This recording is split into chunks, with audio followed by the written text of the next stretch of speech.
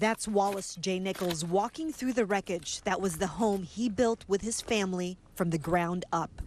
But if you can believe it, there was one other thing harder than seeing the ruins in person, and that is putting these words to paper. My dearest Wallace Grace. It's a letter to his daughter, who had just left for college, telling her that the home she grew up in was gone. It felt like a 20-year walk that I was trying to portray. The house that stood here was nestled in the redwoods just north of Davenport.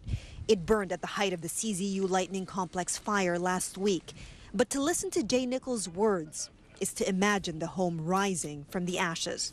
I'll let him take it from here. We built your home around you when you were still inside your mother. I thought a lot about every piece of wood and stone. People who visited always asked about the overbuilt stoutness and soulfulness of our home.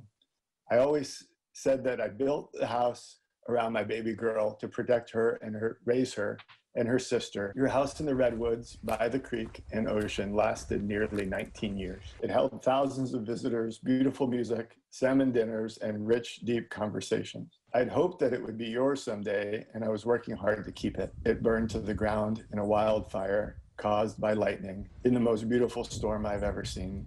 I believe it served its original purpose fully and completely. You are strong thanks to this home. You are made of Mill Creek water, the fruit from our trees. I wish I could have protected our home. Please carry the sweet memories with you wherever you go. Jay Nichols signed his letter simply Dad.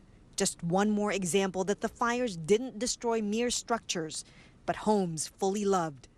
From Santa Cruz County, Chris Reyes for ABC 7 News.